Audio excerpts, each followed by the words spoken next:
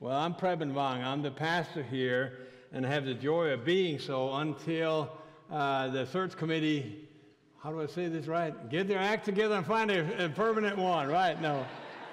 No, they're doing a fantastic. They really, really are. I meet with them and they're praying hard, they're working hard, they're seeking God's will for how to do this in the best way possible. So I hope you're enjoying also the listening sessions that are there and one that's coming also after the service in what we call the shed over here. But we're in the midst of a sermon series on prayer. And I want you to find in the book of Daniel, if you can, right? So you get to the Old Testament, you get to all these really long kind of prophets like Isaiah and Jeremiah and Ezekiel. And you know, after Ezekiel, you get to Daniel. He's still 12 chapters, but not quite as long as some of the others. But then you will find a person who is praying, and he's praying in a different way for some of the things that we have looked at earlier. And I want to start by simply saying this. We in chapter 9, as you get ready for this, we need to be praying people. We need to be a praying church. You need to be part of a praying community. And if you're watching at home and that's why you can't call friends, if you can't get out of your home, call friends. If not, get out of your home and be here or be with other friends. You know, the community that you kind of hang with shapes your culture. It shapes your habits. It shapes the way you just live out your life, your daily walk. If you don't believe me, try to hang out with a lot of people that eat out a lot. You're going to get out, you're going to get to eat out a lot. You hang with a lot of people that watches movies a lot. What's going to happen to you? You're going to begin to watch movies a lot. Yeah, that's just how it works. Hang out with people who pray a lot. And you're going to become that person also. Hang out with people that goes to church. And you'll become also, that is just how it works. And so I want to kind of encourage you with that, even as we begin to look at this here, right? There's an old adage that says, tell me who you hang with and I'll tell you who you are. And there's just a lot to be said for that. The Proverbs, of course, say it even stronger, right? If I can quote directly here, the one who walks with the wise will become wise, right? The one who holds a company with the fools, well, I wouldn't say what he says about that, right? You'll become a fool. So if we look at the Daniel text here in chapter 9, we are moving into kind of here praying based on God's character. I could have said praying, trusting God's character. In chapter 9, it says here, in the first year of Darius, the son of Ahasuerus, a Mede by birth, who was made king over the Chaldean kingdom, in the first year of his reign, I, Daniel, understood from the books according to the word of the Lord to the prophet Jeremiah that the number of years for the desolation of Jerusalem would be 70. So I turned my attention to the Lord God to seek him by prayer and petition with fasting, sackcloth, and ashes. I prayed to the Lord my God and confessed, O Lord, the great and awe-inspiring God who keeps his gracious covenant with those who love him and keep his commandments. We have sinned, done wrong, acted wickedly, rebelled, and turned away from your commandments and your ordinances. We have not listened to your servants, the prophets, who spoke in your name to our kings, leaders, fathers, and all the people of the land. Lord, righteousness belongs to you, but this day public shame belongs to us. And then if we go to verse 17. Therefore, our God, hear the prayer and the petition of your servant. Make your face shine on your desolate sanctuary for the Lord's sake.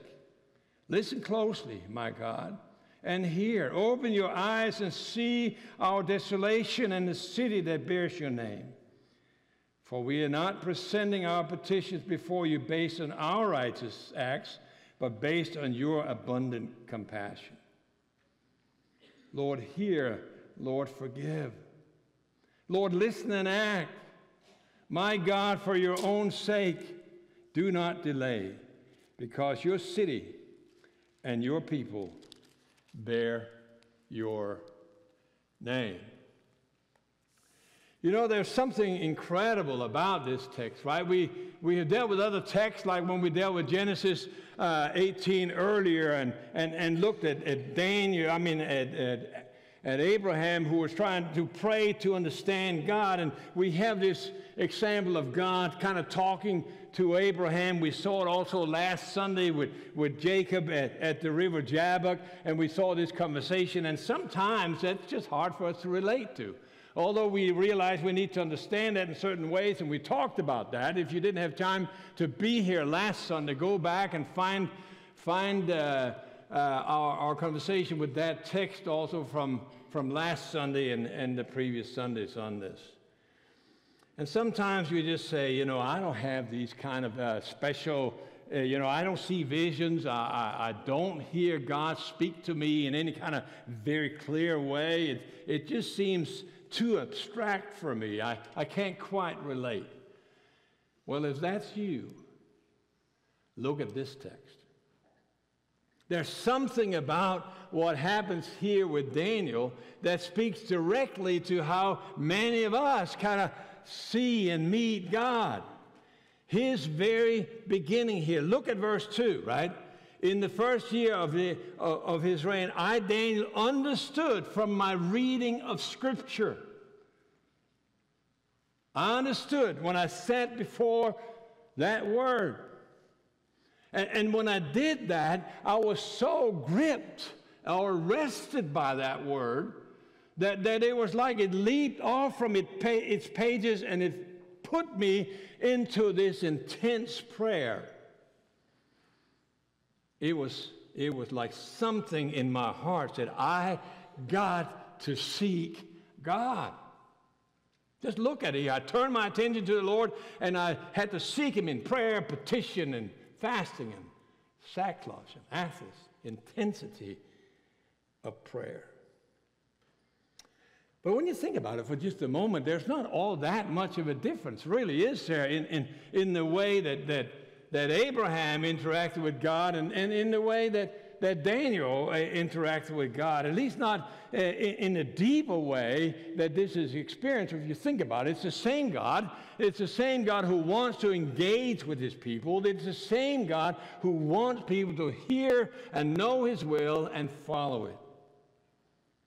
And if you think about it a little bit, it may even come through clearer in the way we see it with Daniel and in the way we sometimes experience it than what we see with people like Abraham and Jacob, at least in the way we were able to experience it. Think about it for a moment. See if you can follow me here. If you have a vision or a very strong spiritual experience with God, which is a good thing. Don't mishear me here. It is a great thing. We want to have that.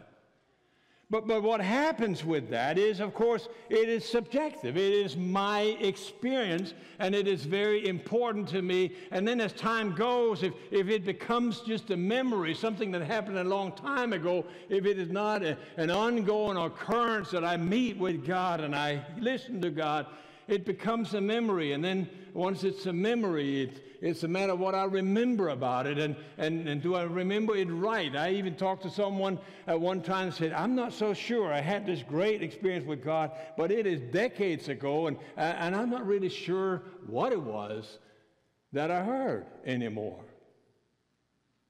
Not so when you sit before God's unchangeable word, and the words of the page leap up and grab your heart and your soul and say, hey, I'm speaking to you. Look at it right here. Even Jesus, is reminding his listener about the importance of holding on to, anchoring one's walk with God in the Holy Scripture. He tells a parable.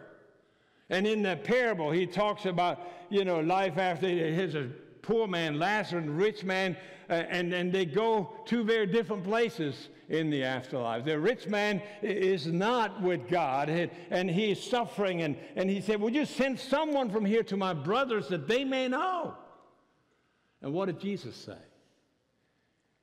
Jesus responds, as he's telling this parable, he responds by saying, if they will not listen to Moses and the prophets, they're not even going to listen if someone comes back from the dead. Are you hearing me here? That's the point that we're seeing it. Just like with Daniel, that God had given him the written word, so also with us, by the power and illumination of the Holy Spirit, that word from God will come alive in our own individual situation. And it will come alive to such a degree as it just was with Daniel, that it says that he was gripped or arrested, or whatever word you will use to explain what happened here, by God's word in such a way that it wrapped itself around his mind and it kind of thrust him into this prayer. It's like this thought will not let go of me. And what really happened was here that there was a tension in his mind between what he read as the promises of God and what he experienced as the reality of his life. Are you hearing this? Daniel saw a tension between what he read as the promises of God and then what he experienced as the reality of life. And it is in that tension that he's lifting up this prayer. It comes with this submissive force, this open-hearted question to God. Look at it for a moment and think about your own Bible reading. I had to do that a little bit. Just look at it. He's reading. God said in the book of Jeremiah that Israel or Jerusalem would only be under capture for about 70 years.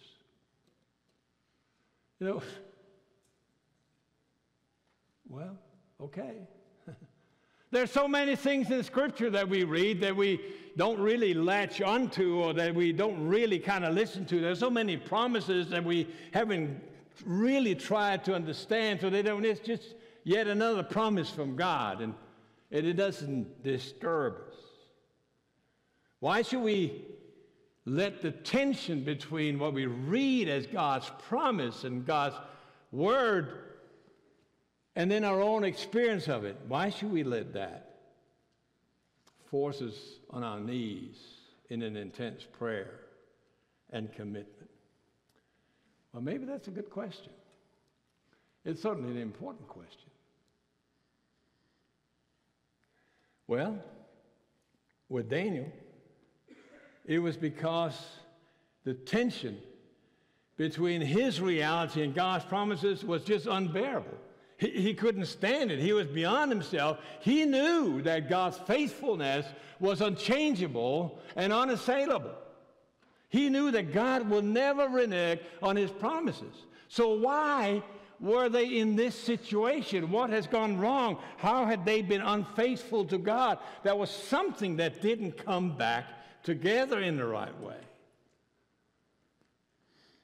Of course, you're thinking maybe, well, this Daniel, he's especially godly and I'm not there. Don't do that. He's just a regular dude. He just had his regular life with all the difficulties that came his way, and he was trying to find what it meant to be a faithful follower of the Lord Almighty. I think I can find a way of explaining that in even daily terms, think of it this way. Jesus speaks to us through Scripture, right? And he commands his followers to forgive one another. And then you get to think of Peter or Penny or Joe and Jill, or George and Joyce or whatever, and you know, you're supposed to forgive them, but it's just hard. They're weird. And your emotion won't quite get you there. And yet, Scripture is there, like with this branding iron, trying to give you an identity about who you belong to. And it says, just like I forgave you, you should forgive one another. Or even as we heard earlier when Justin was praying, right? Think about the testimony.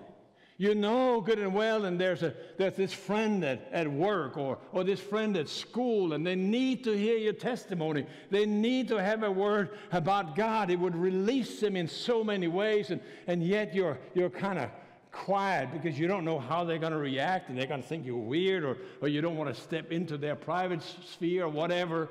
And yet Scripture is right there trying to give you this identity, right? And it says here, he who will confess me before men, I will confess before the Father. Or I will give you power and you can become my witnesses. Tension between the Word of God and His promises and the reality that we experience. That's what threw and thrusted Daniel into this intense prayer. Are we hearing this? The first thing we learn in Daniel's school of prayer is that when we experience that tension, that we should not run away from it. We should not skate over it. We should not just kind of shrug our shoulders, but we should let the energy from that tension be channeled into an intensive prayer. A prayer where the purpose is to adjust our reality to the promises and the Word of God. That's what we find here. And think of it this way, and I want to kind of add that if you're not aware of that. Daniel is sitting in Babylon. He was not part of the pain of Jerusalem. He wasn't even part of causing it. He's been a good guy, and he's way over there. But it does not even occur to him in the flicker of a second to transform his prayer life into a religious ceremony where he would just say the right thing without being willing to pay the right price. This is what was so real for Daniel. They had trained him in Chaldean thought. That is the way they think in Babylon, right? Their worldview, so to speak, but he never changed his life to their ways. So the question is, and I'm going to kind of talk to you about this for just a moment here, what was it that was so real for Daniel? It was God Himself. It was God's character. Daniel trusted God. That's the point. And maybe I can give you another kind of contemporary example to show what that kind of thing is. Imagine that a friend or a family member, that one you trust completely, one who is always punctual, one who is always, very conscientious about letting you know things and all that. She's asking you to come pick her up from the airport. She'll land on Tuesday at 4:25 on plane AA 1497, whatever. And you're there. Plane lands. She's not coming out. And you get worried. You walk over to the information desk. What's happening? Was there something else going on? Was there another plane? Did they not board everybody? Was she on there? Can you tell me something? And you just get really worried, and then you wait around and say, maybe she took a different plane and we're not able. You try to call the phone and there's no answer, and you get really, really scared, and now you're kind of concerned, and you're running around. You try to leave messages where normally you can't leave messages. You run home. You call all the friends you have. Have you all heard from her? Why are you concerned? Because you trust her, yes? You know she would never do that without calling you and letting you know, I didn't make the plane, or something happened, I won't be there, don't worry about it, I'm okay. Yes? You trust her, yes? Then imagine another thing. Another friend asks you to come and pick her up. But she's kind of, bohemian a little bit, kind of fly by the seat of her pants, not really paying attention to things, and say, I'd like to kind of be picked up at the airport. Can you come get me? And you drive out there, a good friend as you are, and she's not on the plane. And you're thinking, maybe she got the date wrong. Maybe, just the time, and, no big deal. She probably just took a different plane. Or maybe she flew in early and just forgotten. She even asked you to come pick her up. And you don't worry about it. You just drive back home. Two different ways, right? You hear me? Question is, which way do we look at God's promises?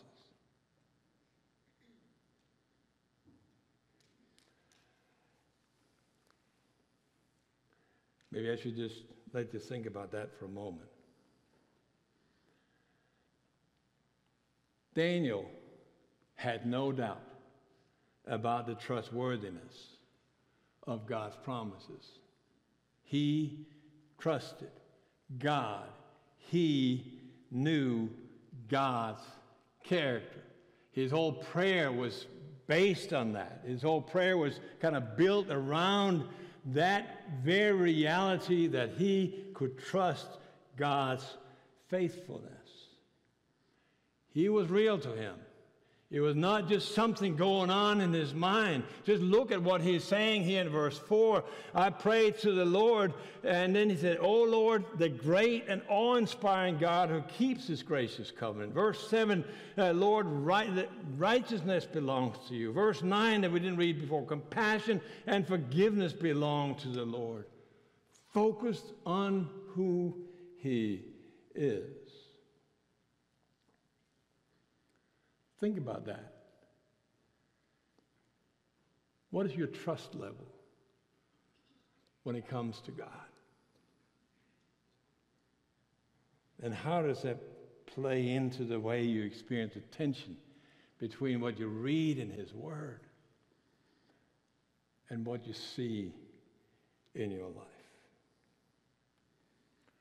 Maybe we can even try to take a step further down into this. What was it truly that motivated him? Look at verse 19. It's kind of an interesting thing. He said, Lord, hear, forgive, Lord. Listen and act for your own sake.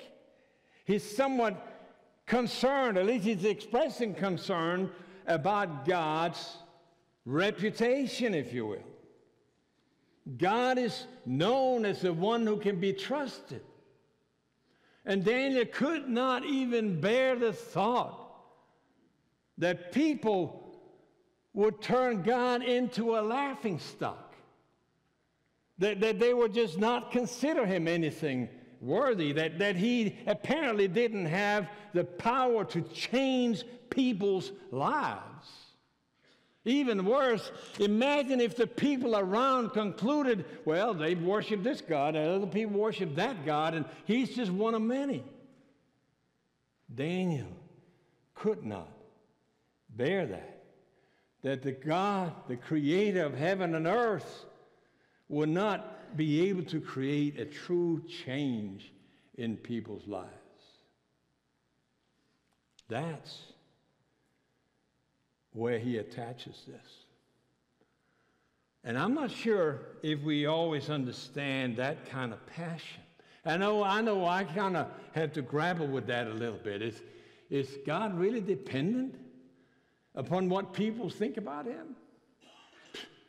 Not at all. Not even close, friends. Can people make him greater or smaller by their actions? No way.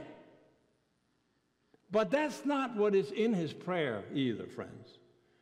God does not need to worry about what people think about him.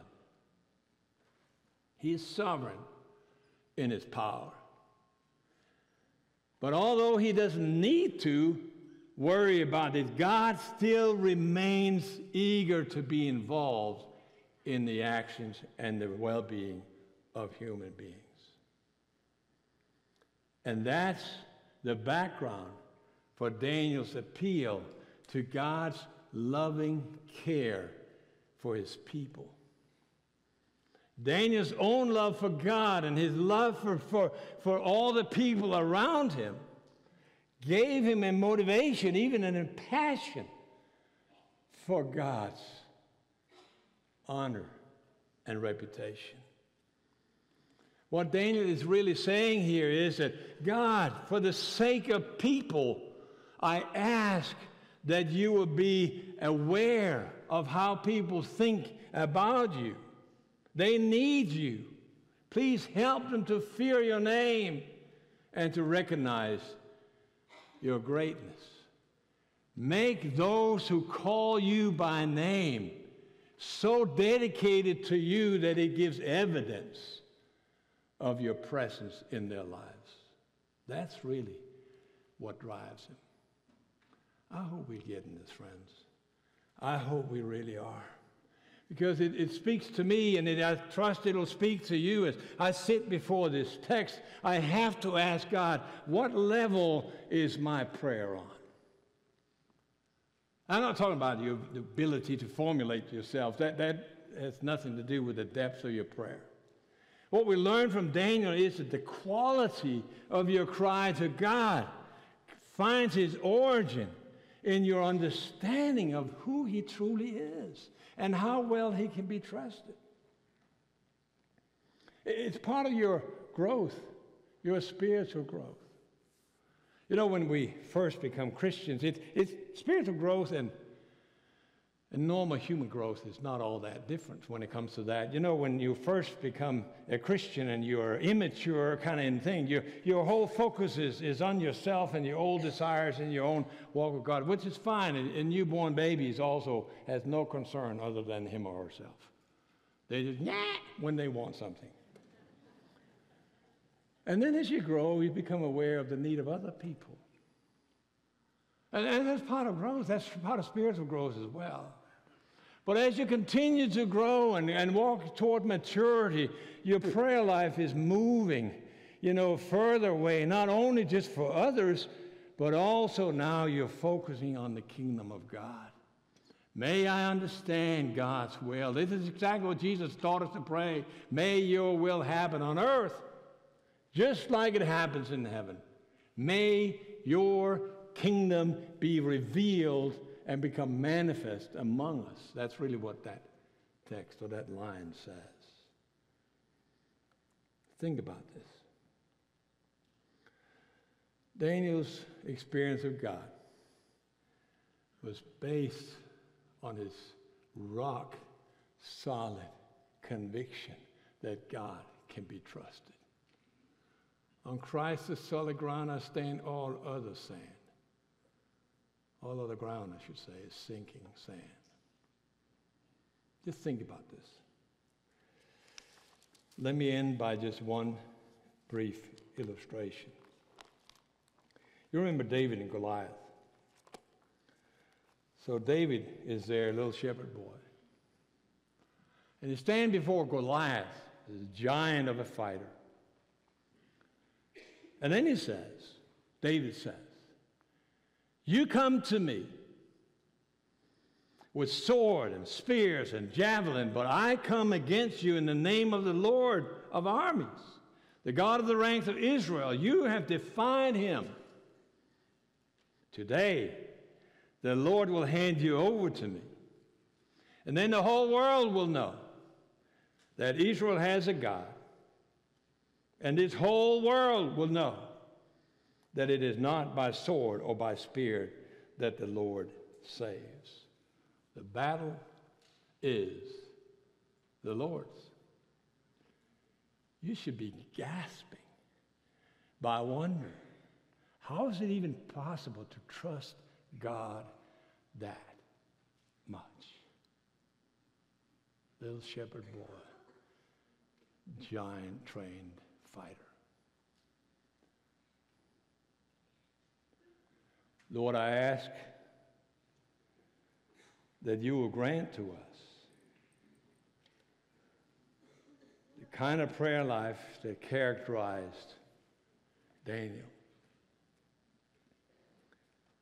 The kind of prayer life that grows from a deep, deep, deep conviction that you can be trusted.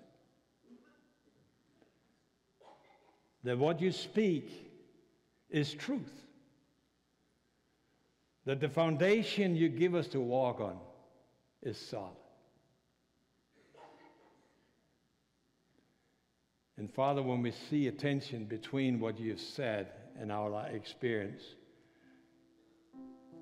would you call us in to use that tension into a passionate prayer for you to make that difference disappear, that we may learn to trust you and walk in the ways you call us to walk in. Lord, I know that there are some here, I sense it, that need to hear that particular word from Daniel this morning. To everyone that this is, would you speak with clarity? May they forget my words and just cling to yours.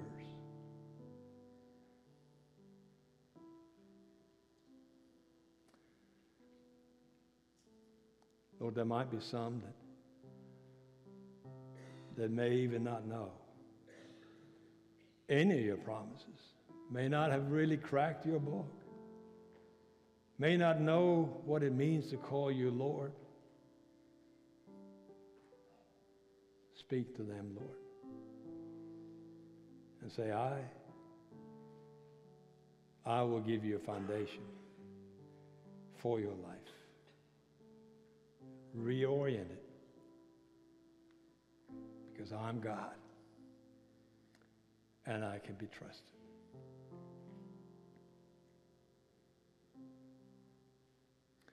Lord, those who are thinking that they can be just as well be Christian on their own, let them recognize that they need to be in a community that shapes them. They need to be in a group where people pray, where people worship, where people orient their lives according to the promises and the faithfulness of God.